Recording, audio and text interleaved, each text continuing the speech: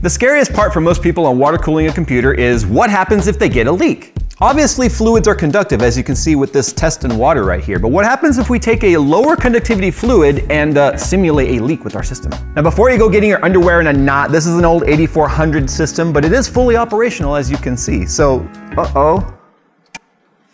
well, it just shut off. So the question is, did the overcurrent protection in the power supply save it? This might be a shorter short than I thought.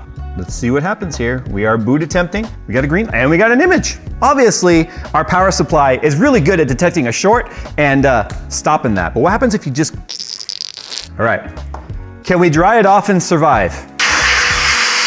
Green light, image, there you go. So I think the moral of the story is it's less about how conductive your fluid is and more about how good the conformal coating is on your motherboard and how good your power supply is at detecting an overcurrent protection. So, water cool with confidence, but be careful.